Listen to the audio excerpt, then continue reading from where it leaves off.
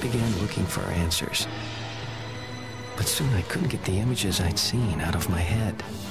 And it was clear that their world was becoming mine. Bad dream, hun? Diablo 2. Welcome back to Retro Rebound. In today's video, you're going to hell. I'm going to hell. We're all going to hell. No, it has nothing to do with the fact that you have yet to admit that Knights of the Old Republic is the best video game ever made. We'll let that be in the past. You're going to hell because Diablo 4 is coming out. What did you think I was talking about, for God's sakes? Diablo 4 is here. If you pre-ordered the game, you can already access it. And for those of us who want to wait a little bit, it's coming out on the 6th of June. Now, ever since I touched the beta, I was like, yo, I am all in on this game. I always enjoyed a little bit of Diablo because I grew up on action RPGs like Baldur's Gate Dark Alliance, Champions Return to Arms. Those are my Diablo games. I was even late to Diablo 3 after seeing, you know, the launch cycle with all the network problems, and we'll see how it goes here with Diablo 4. I'm not holding my breath. But certainly I am excited because the beta was extremely convincing. I love me a good action RPG, even to Torchlight 2, which I remember playing on my Switch. Like, these games just can scratch a particular itch, but in my opinion, when I went into Diablo 3, I said, no one's doing it better than this game right here, and I felt that same energy in Diablo 4, so I'm excited, and because I'm excited, I wanted to go back to all three of the Diablo games. We don't count Immortal here, okay? What? You got a problem, Blizzard? What, you don't got cell phones? Get out of here with that garbage, man. That game's awful. So, anyway, ladies and gentlemen, welcome one, welcome all. If you're new here, you're into nostalgic and retrospective content, consider subscribing. For a lot of you who are around my age, this will be an interesting deep dive because I don't see many people talking about Diablo 1, considering, you know, the game came out in 97. That was 2 years after my birth. And then in 98, EA, of all companies you'll see here with this old Electronic Arts logo, published the PlayStation version, the two-player PlayStation version. Not a cheap game. And I don't say that as a flex, I say that because this, I may as well have took $120 and lit it on fire, because I played for 15, 20 minutes. It's like, wow, this is really difficult, and I think I will never beat this game, and this will just remain on the shelf probably. But for all of you out there, I wanted to make sure I had a unique, complete in-box experience. And speaking of unique, we have probably one of our best ever here in Diablo 2 on PC. I cannot wait to show you all what's inside here. But anyway, the back of the box for Diablo 1 gets a 4.5 out of 5 from PSM Magazine. It says, join a companion on a quest to defeat Diablo's dark hordes. Fight back-to-back with sword and sorcery, storm dungeon labyrinths as warrior, rogue, or sorcerer, gaining power with every enemy slaughtered. There can be no peace until Diablo, the Lord of all evil, is defeated. Unite to destroy Diablo with two-player hack-and-slash action, 3 unique characters to develop, each with their own abilities, over 20 powerful spells, and 300 magical artifacts, over 100 gruesome monsters to slay, and 16 randomly generated labyrinths that are different every time. Now on the inside, prepare your eyeballs because the most bold red of all time is about to grace your eye, and it is, you'll see when we open the manual, it's illustration, if you will, to a fault. You'll see what I mean. I like how the manual and the disc kind of connect here. Thought this was really cool. Awesome disc art though. We rarely get to open up PS1 games here, so let's enjoy this while we can. Now we have the manual here, and are you ready for the reddest of red? Look at that, it's practically illegible because the text is black. It fits the game, but it's so hard to read. Anyway, they break down the controls, as always, to open things up. You know, these action games and whatnot, we're still finding their footing at this point in time. They break down how you begin the game in a small town of Tristram, which I thought was pretty cool because you see New Tristram in Diablo 3, which, again, to me, I never, you know, again, this was 2 years after I was born. You're gonna have to excuse me for not knowing jack diddly do about these games, but this was to me one of those cool revelations where I went, oh, there's a little connection here. Continuing on, they go through the game start screen. Afterwards, they break down each of the classes, the warrior and his ability, which is to be able to repair his items on the run. And then you'll also see the rogue, the sorcerer, and then there was an expansion called Hellfire, which eventually brought the monk in, which is around the same time that the PS1 version had launched. So there were 4 classes in total in Diablo 1 once it was all said and done. And then it walks you through interacting with the townspeople, the artisans and merchants. And you'll see a lot of this is very familiar even to today's modern games, which I thought was cool. They got nice little illustrations here. Wait till you see them in the Diablo 2 manual. It's insane. I'm very excited to show that one off. And then casting spells, how that works, how magic works. We love to see all of that. They break down some of the enemies here in the corners of the manual. The inventory still looks pretty familiar, pretty accessible. How to use new weapons and armor, because I mean, again, this was kind of new for its time, and it was especially transformative because as we get to the end of the manual here, credits, and then that's really it. Because it was originally a point-and-click kind of game when it came to navigating, so bringing it to PS1 and making it console compatible was a pretty noteworthy feat back then. But Diablo 1, what else can I say about it other than, again, I'm gonna drop the phrase that I think makes every gamer with a slight ego cringe a bit. Wow, this game is difficult. Oh, wow. I popped into the first dungeon. I'm like, okay, it's a church, beginner area. I'm the warrior. You know, there's nothing that can stop me. And I'm rinsing this dungeon pretty well. And then I run into our first devil. And this guy destroyed me. Like when you get hit, your character staggers, and yeah, this game is tough as nails. I mean, practically felt unbeatable as I retried with different classes, took different approaches, in and out of the dungeon I went, trying to grind, because the dungeons in this world are, as you'd expect in Diablo 1 and 2, procedurally generated, and so, yeah, it's just, you're not gonna have like one perfect run. But I can imagine back then, in the days of no internet, how this would probably be one of the most rewarding experiences to conquer. Because for me, one of those experiences, while it's not nearly as difficult, I imagine, was Mega Man X Command Mission. I remember going over to my friend's house constantly for this game, and we would fight the same boss over and over and over. Obviously, we were super young. Obviously, we were missing something, but it felt like this force of nature we could just never conquer. And once you finally got over it, it was an incredible feeling, and it solidified itself as one of my favorite games growing up, even though I have yet to beat the game, which is kind of hilarious. But Diablo 1 was that type of game I could see, especially the two-player action. You know, I grew up with Baldur's Gate Dark Alliance, where I remember we had to cheese some bosses. You had to do everything to survive. The saves are unforgiving back then. There's only a limited amount of walkthroughs, strategy guides, that type of stuff, where, to me, that kind of difficulty, especially in that era, while it wasn't phenomenally balanced, speaks to a time that I think I imagine a lot of people may remember fondly. But yeah, for me, as someone playing it for the first time in 2023, noped out. I was like, yeah, this game is gonna smoke me constantly, and it's frustrating. But what I liked, again, was seeing all of the core of Diablo still in Diablo 4, in Diablo 3, right here from the first game, which I sometimes see as series grow more and more popular, they depart from where they started. So I liked seeing all those pieces, you know, starting in the small town, the way you interact with all these different NPCs, the merchants, the loot focus, etc., etc. And also the way that dialogue is delivered with these long scroll boxes. You'll even see a little loading icon on the bottom right corner for a disc when you want to start a conversation, when you want to open up your inventory. It's not Fable 3 type loading, but it's still pretty intense. So I thought this was a cool little trip back to the past. Is it one I'd recommend you get in your collection? I don't know, friends. I really just, it's difficult and it's really expensive. Maybe if you're really a masochist, you may enjoy it. Let's get into this one here, Diablo 2. Ladies and gentlemen, this is definitely one of the best complete in-box experiences we will do here on this channel. I am very excited about it. Starting things off, we open up the front panel here. Vengeance was only the beginning. The sequel to the Game of the Year, where you see the Amazon, the Necromancer, the Paladin, the Sorceress, as well as the Barbarian here.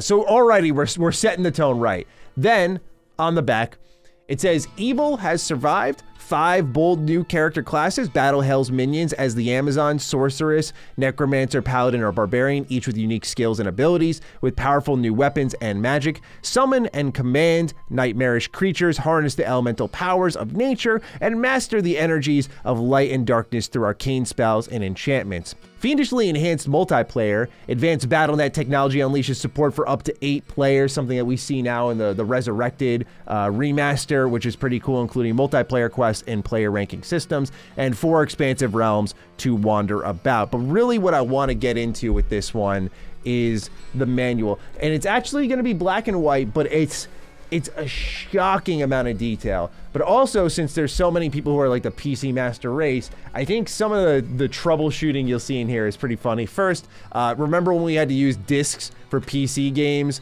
Check that out. There's a play disc, there's a cinematics disc. How awesome is that? So we have that here. On the back, it says evil has survived. It goes through a lot of the imagery that you already saw.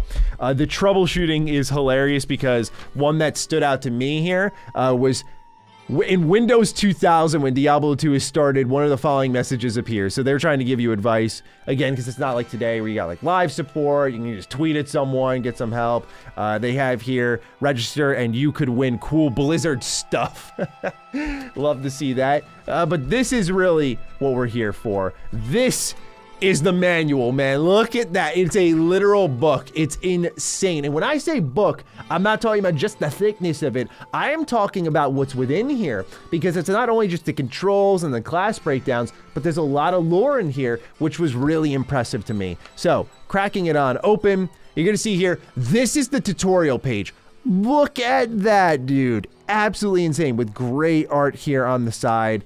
Really, really cool touches. I mean, look how much detail is packed into it in the terms of just written detail. Normally when I see just tons and tons of pages of words, I kind of glaze over it, but I'm just impressed at how much time was spent on this. At first, it's simple, right? I'm like, oh my God, yeah, you know, here's the video options, here's the auto map configuration. Okay, got it. But then you see art like this. You just can't help but smile a little bit. They break down controlling your character, what all the UI does. Obviously, again, very important for back then when they're establishing what these games are going to be. But it starts to get interesting as we crawl a little bit deeper past using items into getting around town, how you interact with all the townspeople. Because what this game was a bigger, better Diablo 1, which is what a lot of people wanted. And of course, then you can have 8 people online. That was awesome. And vendors are here again. The character attributes and leveling up and gaining skills has been changed a little bit now, which is really nice to see because it's got the full skill tree, which is really cool. They explain some of that. And once they get past the multiplayer, here's where it gets cool, is right here. Now we're getting class breakdowns. That is some lore, friend. That is some lore again, friend. I mean, look at that. And I also love how they're clearly like concept photos and you can see the artist sign them. Just a little bit of personality there. They also have for the necromancer, the paladins, and then going into the sorceress. They talk about the skills and abilities, and you're going to see after this a breakdown for the Amazon skills and what they can unlock. You can see a breakdown for the barbarian and so on and so forth. So again, really in depth on each character. What I love about this is, again, you got to remember this wasn't go on YouTube and watch a build guide real fast. You did the research yourself, and so they really went to a ton of lengths to provide you that type of information to be educated before you make a build, because it's going down all of the spells that you could potentially unlock and what would speak to you in the early, mid, and late game, which is of course extremely important in Diablo. And then look at that art there, awesome. But there's a part here that really blew my socks off as they go through items that you're gonna loot, and they have all the equipment here and little illustrations and drawings and models here on the left and right sides of the manual. But it's here. Look at, they literally put just lore in the back of this here. It's like the passages contained herein are first-hand accounts of the hunt for the 3 exiled primevals, Mephisto of hatred, Baal of destruction, Diablo of terror. And yeah, they just have written logs here. Look at all this, dude. I mean, this is all in one singular manual. And you just brush up on all this. Look at the 2 pages of excerpts from Deckard Cain, who of course you see in Diablo 3, which is, again, for me, the one I connect with. They have the world of Sanctuary here on the map. I really am just blown away by this. The amount of effort here, breaking down the world, all the creatures you're gonna find in the world and fight, the great deserts of Aranok. Just really impressed with what they have here. And couldn't ask for a better manual if you're buying this for the first time. And this isn't even like a collector's edition. And then, of course, now we get the credits and then a quick reference. And then on the back here, Warcraft 2. One last cool thing for me to show y'all, and we'll talk a little bit more about the game. We have a little bit of a product catalog here. What was Blizzard selling back then? They were selling Warcraft 2, Battle.net Edition. Check all of that out.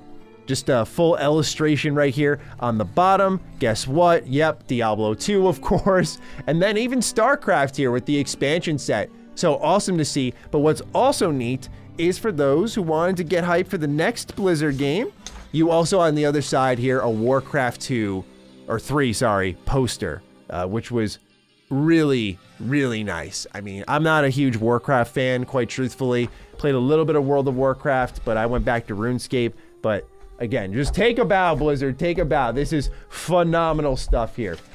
So that's what you get in a massive complete in-box copy of Diablo 2. I don't have any nostalgia for this game, and I think this is awesome. So I can only imagine for those of you out there who grew up with this game, who are really excited for the Resurrected remaster, what you thought of all of this. And that was the main thing I really wanted to show in this video, because I was so excited about it. But Diablo 2 is one that I gotta say bounced off of a bit. When the remaster was announced, I was expecting, I guess, more Diablo 3, which I imagine is sacrilege for some people. They're like, oh, dude, Diablo 3 is not that good, man.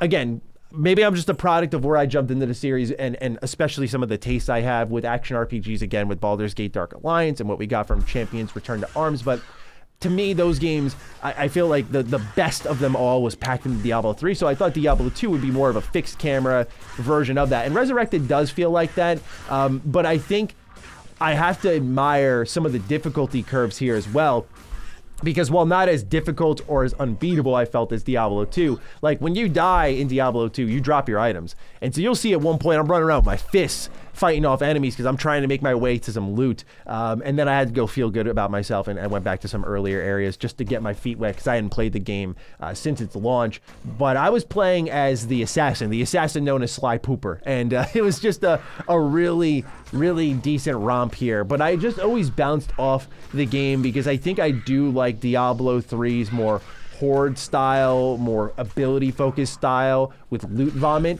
which is usually not like me in games. Like I'm usually not big on like, oh, shower me with loot, but Diablo 2 is a great game, a timeless game at that for many people, especially the 8-player multiplayer is so impressive. And I feel like Diablo 4 kind of has that with the more live areas now where you can do events with other players. I think all of that is extremely cool. So you get some of that spirit in the more modern games, but yeah, Diablo 2 is just a bigger, better version of Diablo 1, and certainly for its time, extremely impressive and a big game changer. But the one that I spent the most time with, and the one that we'll talk about for a decent length here, is Diablo 3. We have it here for the Nintendo Switch, the Eternal Collection with all the DLC, because it comes with the Ganondorf outfit. I made a mistake. I bought a copy from Canada, so it's got French all over it. I don't have any issue with that type of stuff, but you know what? Like, I just want that pure American, US-made copy, because I know the value's a little bit higher, and so the collector in me just loses my mind ever so slightly. But I digress. Here is the back of the box, where it says, the legendary action RPG is here. Play with up to 4 players offline or online, 7 powerful and unique heroes, and all of the Diablo 3 content included with the Necromancer and all the extra content here. And it's on a single cartridge, which is really nice to see. This game is right at home on Switch, by the way. Like, there is still the big W of Diablo 3 being on the go compared to something like Diablo 4, which I think will be a better game. Because Diablo 3, man, like, just, again, those action RPG mechanics I grew up with in Baldur's Gate are maximized here. Like, Baldur's Gate Dark Alliance 1 and 2 are games I hold so close to my heart, and I hope one day we can really talk about them on the channel. But Diablo 3, just the flow, the loot, it's all snappy, and it's all forward momentum. You're never slowing down, but there's so much to do, but it never feels overwhelming because you're just going through it at such a rapid pace. And I think it's hitting at the right time. I'm coming off of Tears of the Kingdom, which is a game that I really like, but admittedly, because of the slow progress you make per session, I'm slowly falling off of it. I've had like 30 to 40 really good hours with it, but I'm just like, okay, I just want something that I feel like I'm making some sort of progress in, and that's me who has a lot of time for games, and Diablo just scratches that itch perfectly, where I am just constantly getting new loot, equipping it quickly, moving to the next enemy, moving to the next quest, and even the Necromancer, which I never played as, I originally played as the monk in Diablo 3, what a cool class, man. Taking out enemies from afar with these bones and then exploding corpses and doing nuclear damage. Just a really great game. And the amount of replayability, going run after run after run after run through all the expansions, all that stuff there. And then doing it again with a new character and re-rolling. It just, there is so much replayability here. And I know a lot of people feel that way about Diablo 2, but for me, Diablo 3, with the way they do loot, with the way they do the dungeons and all that stuff, I just think they really nailed it here when it was all said and done. And so I see a lot of all these Diablo games packed into Diablo 4, and I'm very excited to finally get my hands on this game and see what it's all about, because it's definitely one of my most anticipated of the year, and that beta was super convincing. So with that, ladies and gentlemen, that's all I've got for you. These are the Diablo games again, minus what we got going on over on your phones. We're gonna forget about that one. Let me know what you think about it in the comments down below. I'm excited to see some thoughts on this, because I know some folks definitely are more old school than I, so maybe they'll have different opinions when it comes to Diablo 1 or 2. So that's the fun of the conversation. I'm looking forward to seeing your thoughts. And with that, I will catch you in the next Retro Rebound. Peace out.